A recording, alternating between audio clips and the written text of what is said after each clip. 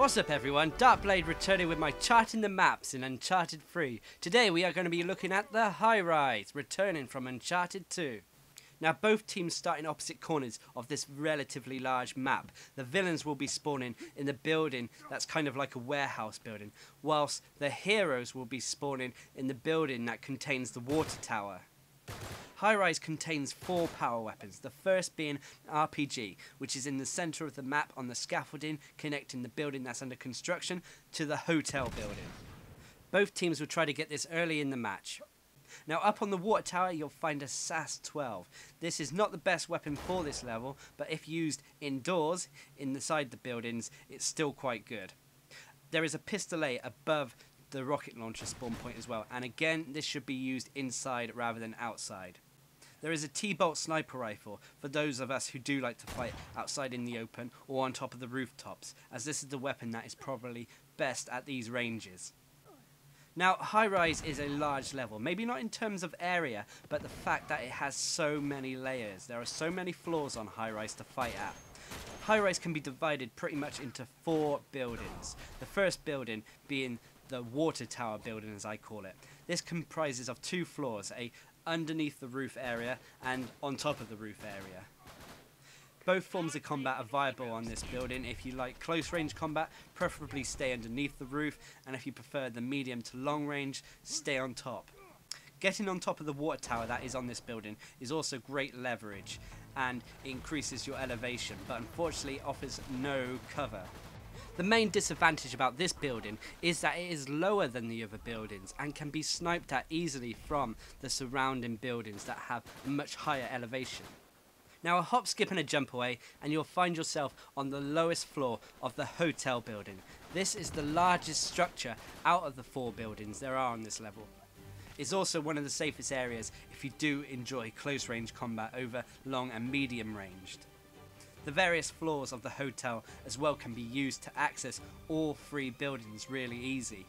Just be aware that there are jumps normally involved, so watch your footing and don't fall to your death.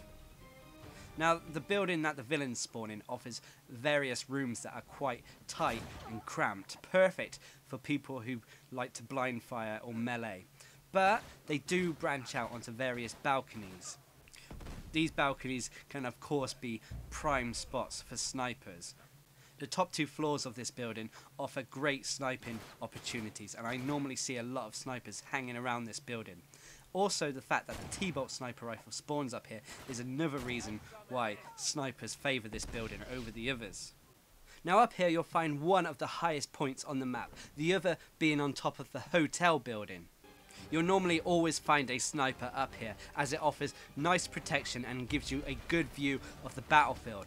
You just have to be a bit aware of your surroundings, as you don't want to be shot or attacked in the back.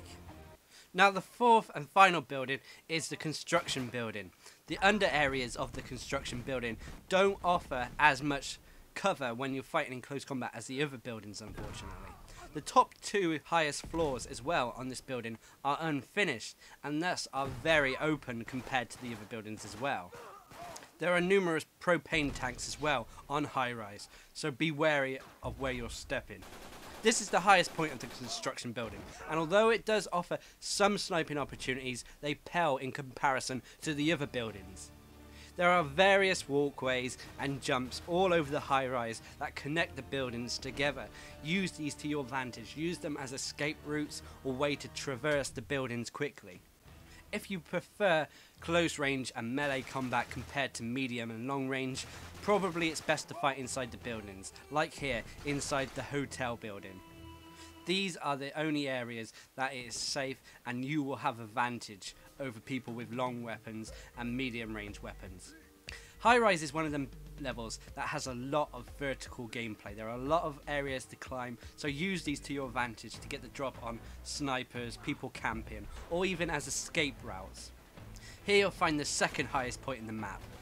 You'll normally always find a sniper up here as well, as they cover all 3 of the other buildings. Unfortunately the sniper has to move a bit more than compared with the warehouse building. Now that's been Highrise in a nutshell. It's a level that is built for medium and long range combat. Although there are close range combat situations, they are not as numerous as the medium and long range ones. It's also one of them levels that you really need to be aware of your surroundings, as people can always get the jump on you or sneak up behind you if you're not aware of what's going on. Anyway, I've been Darcblade, bringing you my Charting the Maps guide to Highrise in Uncharted 3. Hope you enjoyed the video. Thanks for watching. Subscribe and like for more.